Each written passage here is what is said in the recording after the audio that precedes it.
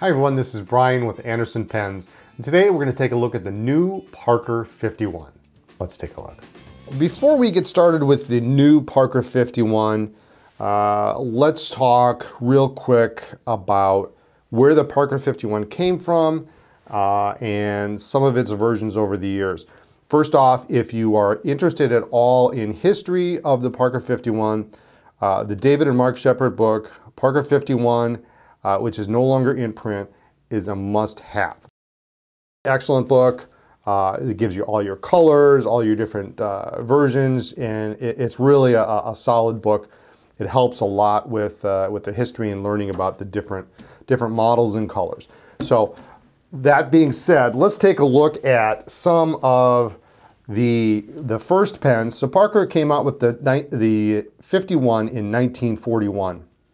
The first pen was very similar to this, double jewel model, nice gold nib, and the first models were, of course, a vacuumatic filler. Shortly after the double jewels went away, we came across a single jewel vacuumatic.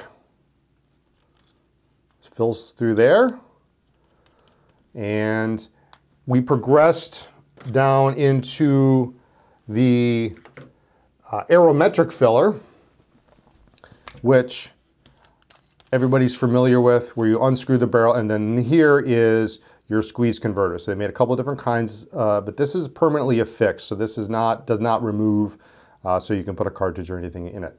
Parker did make some cartridge filling 51s back in the day, but for the most part, most of the ones you're going to find are either going to be vacuumatic or probably most likely this aerometric filling version. So let's take a look at what we have here. So here is our box, your standard white Parker box sleeve, and then we've got the box. So nice unassuming box. We open it up and we have the nice Parker logo on there. It's a nice kind of a gray interior.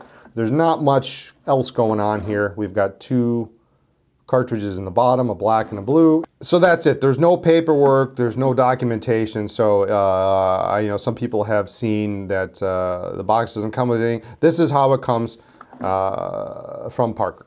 So let's take a look. This here, now there are two different, distinctly different models. So Parker is making the 51 in what's called the Deluxe, which is this version here with the gold cap. And they're making it in two different colors. They're making it in plum, which is this very lovely color. It's very dark, and it's very historically significant. It's one of the hardest colors of the Parker 51 aerometric to find in the wild. It's a very difficult color. It's beautiful, but it's so dark, unless you've actually seen it before on the vintage pens, it's just super hard to tell if you have it or not, or if it's a dark burgundy or something like that. But this is an actual plum with a gold filled cap. Now, the big thing that's completely different about the original versions that you've already seen is this is a threaded cap. So this really, it goes on securely. It's not a friction fit cap like the originals, but it unscrews. We've got a little trim ring here, which is reminiscent of the original clutch ring, which we have here. A little bit bigger. Obviously, it's a decorative purpose. It serves a decorative purpose here. But there's our threads, the hood, and there's a little bit more of a gap here than the original, but this one we have a 14 karat nib. From the top, it looks great. And when we unscrew the barrel, we've got a converter. So the Deluxe pens, which come in this plum, and they also come in a black, a nice dark black. Here's a black ballpoint. The fountain pens come with a converter. So two cartridges and a converter. Really good size. This is a nice heavy cap, so it posts well, just like the original. Nice balance.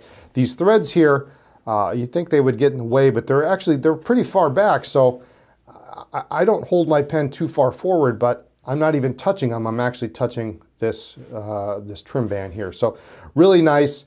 That's not going to get in the way.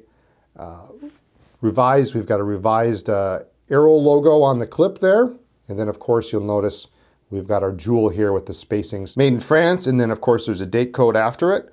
But really, really a good feel in the hand. And if we want to actually compare it to the original color, and Parker did a great job of this.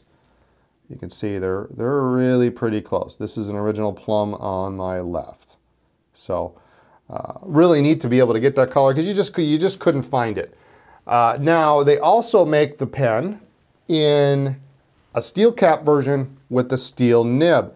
So this version is available in 4 colors. We've got the burgundy.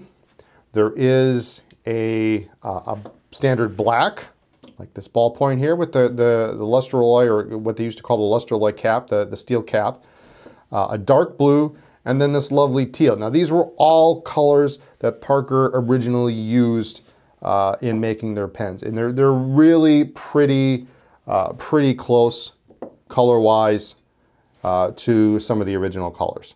The teal was always one of my favorites. It's really a great color, but let's take a look at one of these, and then we'll look into the ballpoints. So the teal here, same idea, except we no longer have the lined cap. It's the brushed steel, which Parker called luster alloy back in the day. Still the French mark there. And here we've got, of course, a chrome trim ring instead of the gold-plated one. Now, chrome cap, steel nib, gold fill cap, gold nib. So these nibs are available in fine and medium. And on the chrome version, it comes with 2 cartridges only, no converter. So a little bit different there. Again, they post well, very nice in the hand, and very similar to really the size of the original, how well it posts. It even posts pretty deep. Good looking, really a good looking pen. It has a nice weight to it. Now let's take a look at something a little bit different. In 2002, Parker came out with a special edition 51. So you may have heard of that. Here is actually a barrel from that particular pen. They made it, it was a double jewel model. It had what was called the Empire cap, but the issue with that particular pen is particular pen had a very thin barrel. So you can see here how thin on the left the original was, and then they were replaced by a thicker barrel. Now, what I like about the new 51, and you can compare it here, you can see how nice and thick this barrel wall is. It's a nice, solid, it's actually much more significant than this 2002 version, but a nice, solid, strong barrel. It's not soft, it's not, I don't have any feeling at all that this is gonna break if it's roughhoused around. It's so nice and thick, a substantial weight to it, that I think that's really, for me, it was the first thing I noticed is how solid that barrel is and how strong it is. So it's not gonna, Parker's not gonna have issues like they did 20 years ago. So that's really nice. Let's take a look at some of the ballpoints and talk about those, because those are really kind of nice. And they, of course, match the fountain pens. And they come in all colors. So there's a deluxe in a black, and there's a deluxe in a plum. And then in the steel versions, we've got a black with a luster alloy cap, a burgundy, a teal, and of course, there is going to be a matching dark blue ballpoint. So these are really a pretty nice upgrade in the Parker family for a ballpoint. Up until now, you've got in the kind of the low to mid price point, you've got a jotter, you've got a couple other things. This is really a solid, classy looking pen, whether you choose the gold cap or the steel cap, but they are twist activated, of course, and it's got a nice heavy, because the cap is nice and weighted, It's got a nice weight. It just sits right in your hand very comfortably. And if we unscrew this here, of course, it uses a Parker ballpoint refill, but you could also use any of a number of Schmidt gel refills or whatever to suit your fancy if you didn't like the standard Parker refill. But nice in the hand, a good size, twist activated, which is nice. It's not going to accidentally, activate if you hit it. Nice weight in the hand, and the clip too is it's got a little bit of a spring to it, but not a ton. But it's going to grab everything. Obviously, if you pull this too much, stretch it too much, it's going to bend here at the top of the cap. But this is going to fit in every pocket very well.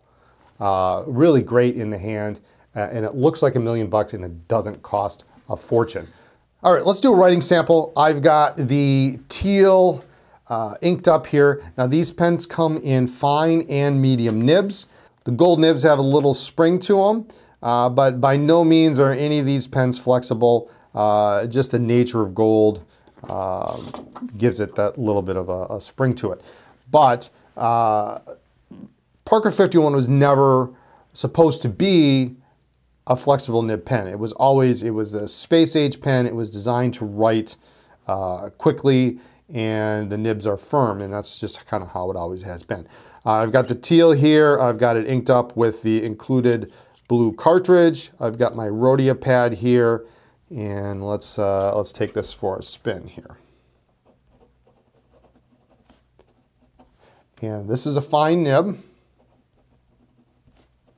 and it is actually pretty nice. It's a nice firm fine nib, and the medium obviously would be a little bit bigger. So if you need something that you can write very fast with, these nibs are going to be definitely something that will do that for you. Like I say, it's firm. There's no movement whatsoever. You can see the downstrokes and side strokes the same length. But I can write really quick, and it doesn't miss a beat. So there you have it, the new Parker 51. Check us out online at andersonpens.com or our stores in Appleton and Chicago. Thanks for watching.